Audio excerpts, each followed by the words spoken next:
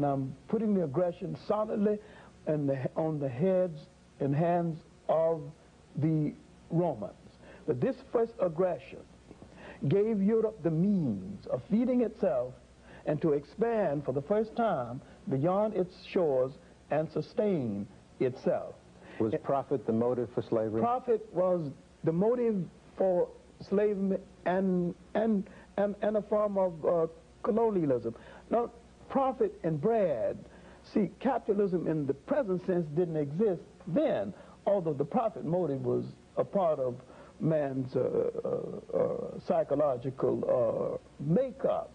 But the justification for the Romans being was that they were endowed by certain traits, in spite of the fact that once they destroyed Carthage, they could not even build it back the same way because they didn't have those master architects that the Carthaginians had. Now, Rome would sustain itself in this part of the world, and Roman taxation ultimately would force the Africans and the Asians to question old gods and look for new gods. This questioning, this wondering whether their gods had deserted them would make them look into their folklore, their literature, and bring forth the beginnings, the formal beginnings of a religion that we might later know as Christianity. Not that the religion was new, but that particular formation of the ideas of the religion was new.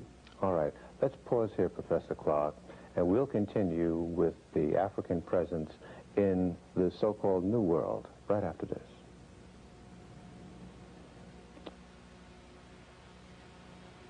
As far as the African presence in this hemisphere, was that premise for coming here economic or what? Curiosity or what?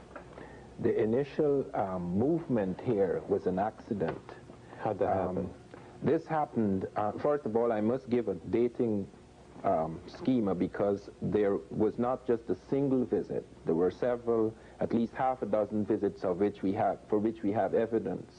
The very earliest is one that involves the people known as the Olmec in America, between 948 and 680 BC. We do know a date because they found a ceremonial platform, a wooden platform in the Gulf of Mexico where the Americans worshipped. They were able to carbon date it.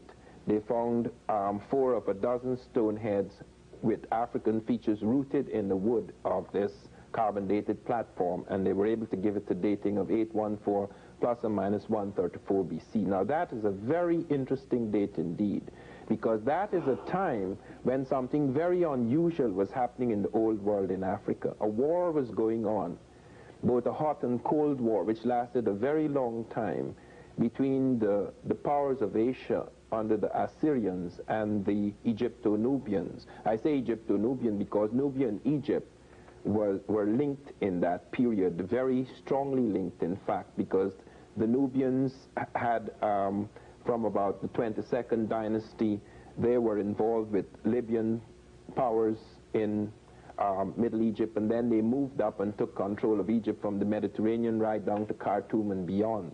And in this period, the military and commercial navies were moving west of the Mediterranean towards the Atlantic. They normally were not involved in the Atlantic. The Egyptian navies and the Phoenicians, who were very much involved with Egyptians, carried a lot of trade into the Pacific. We even have Egyptian hieroglyphs found in early Hawaii.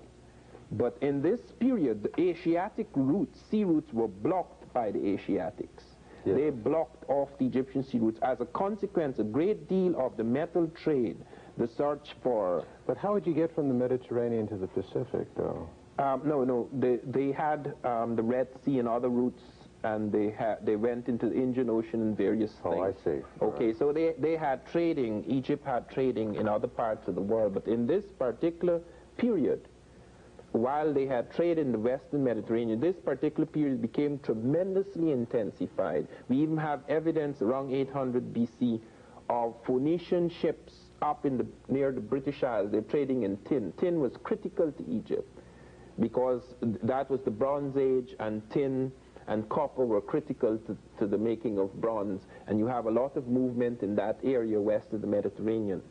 Now, there seems to have been an accident involving at least 7 ships. The Native Americans record black-skinned people coming in 7 wooden caves on the water from the east. And they do record this, and lots of people are not aware of it. You mean they got lost at sea, or? They got lost at sea. All so-called discoveries of America were initially accidents. Columbus had no intention of coming here. He got lost at sea. He was going towards India, as he thought. He struck out for the latitude of Japan, hoping to land in India. Even in the case of 1500, where Alvarez Cabral came to South America, he had no intention of coming here. He was lost at sea.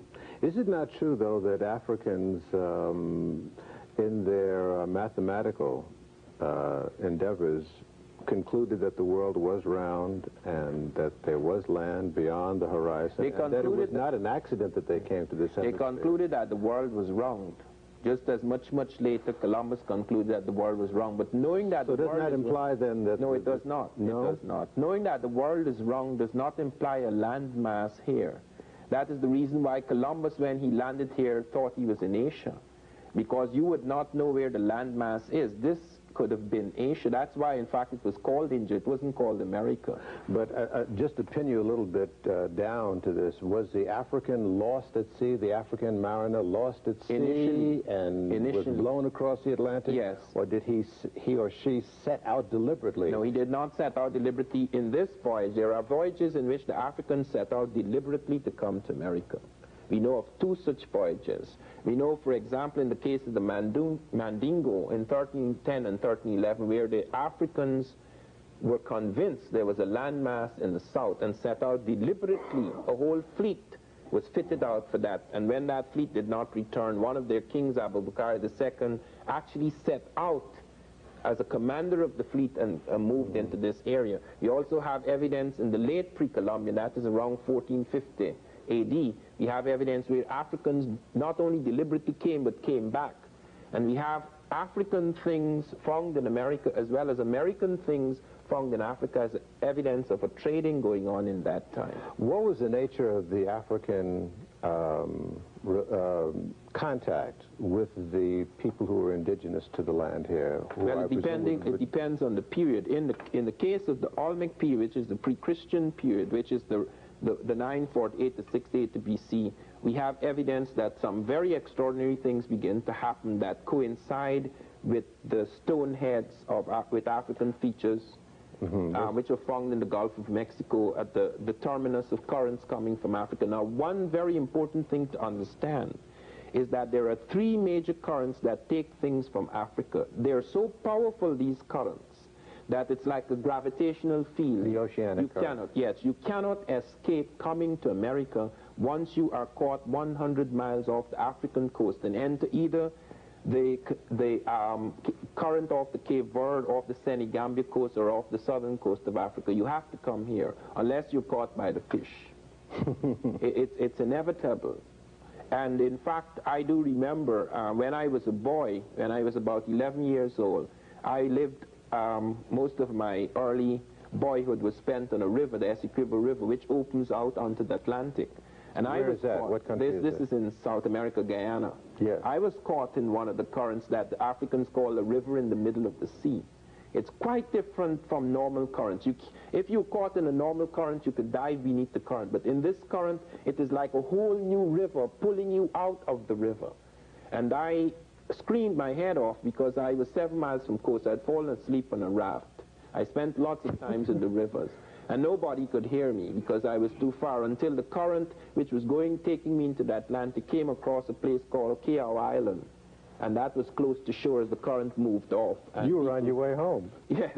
Or back home. Well, the fish would have got me in this particular case, well, one never knows. But I was picked up by speedboats. But this has happened several times from Africa. We found several things in the American world that are African. I want specifically to touch on the Olmec, because there they have presence peaceful here in this hemisphere?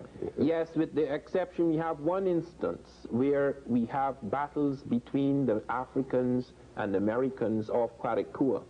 where they found that the Africans were fighting. They had a settlement and they were fighting with Native Americans.